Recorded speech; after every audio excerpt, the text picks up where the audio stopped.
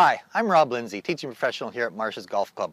Today I'm down at the first tee and would like to talk about making good decisions when teeing off on par 4s and par 5s.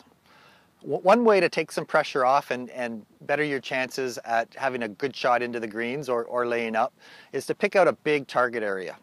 A nice way to do that is if you have a laser, it can sort of define these areas and you can have a good chance at knowing exactly what they are.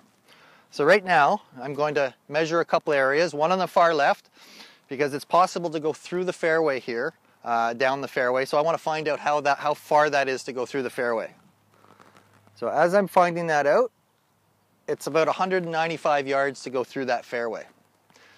Now obviously we have marsh on the right, thus Marshes Golf Club, and we don't definitely want to go there. There's some bunkers guarding the fairway down the center. And to get over those bunkers, it is about 175 yards. So right now, I'm thinking I can maximize my chances, widen the fairway if I keep the ball under 95 yards and hit it farther than 75 yards. So choose your club that gives you the most confidence and that can allow you to hit between those two yardages.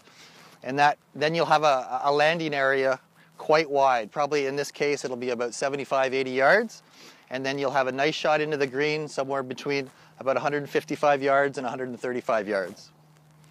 Hope this helps. Golf is a lot more fun when you keep the ball in play off the tee. I hope to see you around Marshes.